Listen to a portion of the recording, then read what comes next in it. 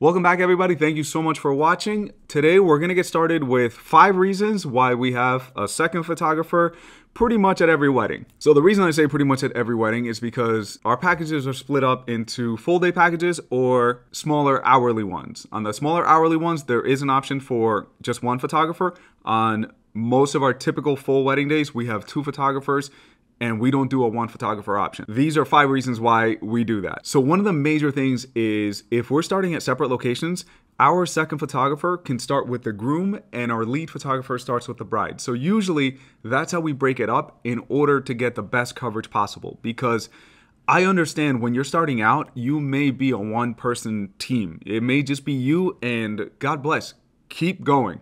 Because I understand how difficult it can be to be a 1-person team. So I'm not hating on that whatsoever.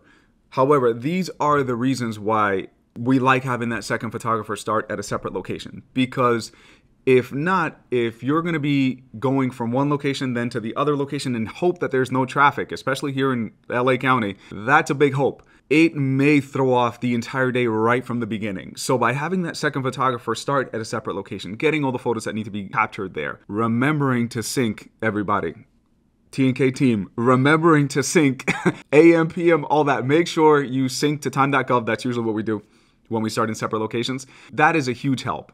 After they finish doing all the photos there, the second photographer usually heads over to the church or wherever the ceremony is going to be held, and they start to get the ground rules from that place. So if it's a church, a Catholic church, it's going to be a 97-year-old lady that's going to yell at you when you do the wrong thing. So let's get the rules beforehand. That way we don't get in trouble.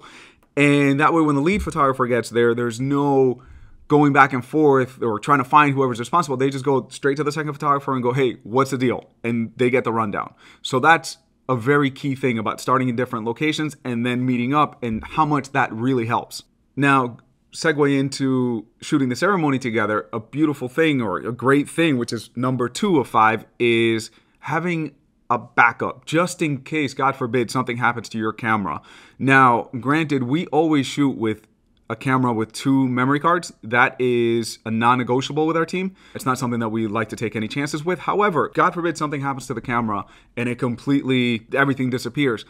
At least having that second photographer will give you a big, sizable backup of the entire day. So that is just backup to the backup to the backup, situation, but it is good to have. So having that second photographer for that reason can be a lifesaver. And going off of that, shooting the ceremony, number 3, different angles. So as you're seeing right now, a lot of the times the lead photographer is going to be shooting that dead center, straight on, making sure that we get that direct angle right from the middle. And then the second photographer is usually shooting from one of the sides. That way we know that our angles are covered. That way they can capture candids of usually what we say is the first 2 or 3 rows. And that way there's just different variations than just that center position. The lead photographer, we usually encourage them to stay in that center position because you never know. Sometimes a ceremony can last 30 minutes, an hour. Usually it's on the timeline, but sometimes I've been to a ceremony that was literally 25 seconds. And I'm not exaggerating. It was just straight out of Robin Hood Men in Tights, married to you, Robin to you, and boom. And if we weren't prepared with people on different areas, that could have been a really difficult situation. So having that second photographer with that second angle is just a great asset to have. Number 4, this goes off of kind of the first point, which is we can't be at 2 places at once. So while the lead photographer may be doing family portraits, wedding party portraits, couple session, after the ceremony, the second photographer is out there getting candids, getting groups, getting cocktail hour, food details, getting details that are hanging out, getting the photo booth that's out there, going into the reception room, doing the reception room photos, all these things that sometimes, most of the times as a lead, we don't have the freedom or time to be able to get that after we do all those portraits. Because usually we have maybe 5 minutes and then they open the doors. So having that second photographer is imperative, especially during this section. It's extremely difficult, nearly impossible to get all that to the degree that we want, with the amount of detail that we want, and get all the portraits without feeling like we're sacrificing something. And number 5 is wedding party. It helps tremendously to expedite things if we have that second photographer. Because let's say we're doing bride and groom and they have 5 and 5 or 6 and 6 or sometimes we have 10 and 10 or where do you find 10 friends? I don't have 10 friends. In any case, that's a really nice time to have that second photographer especially when it's a larger wedding party, because then we can split up and they can cover the groom and his side, and then the lead photographer will do the bride and her side, and that way we can release them and they can go and either go and help set up what they need to do for the reception, or they can go and relax, or, a lot of the times they have kids, so they can go and tend to the kids. So it's a nice way of moving things efficiently.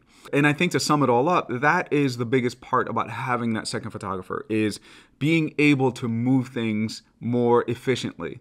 Can you shoot a wedding by yourself? Absolutely. Is it going to be a lot more stressful?